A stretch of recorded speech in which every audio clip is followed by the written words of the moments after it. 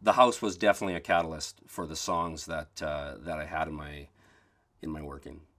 When I went out to the house and had a look and just felt that location, I could feel the soul there. I could feel the music, and you just walk and you snap your fingers in some of the rooms, and it just had this breath. It had this life in it, and I thought this was going to be a perfect place to record some music.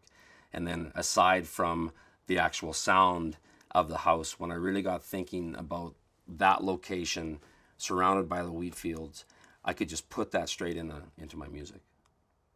I do identify with the story behind the house because it's essentially the same as how many farms that are out here now. It's abandonment.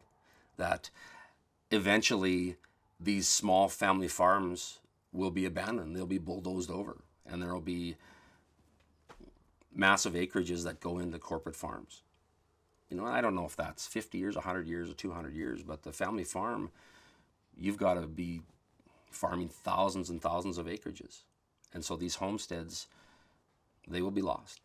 I'm ready to dig down and face the challenges of that house and recording and hanging out with the band and feeling the music and the soul of that house.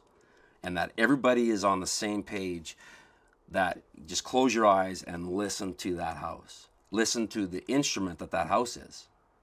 Because that is so important to me, that no matter what instruments that we bring into that house, we've got to make sure that we hear what that house has to say.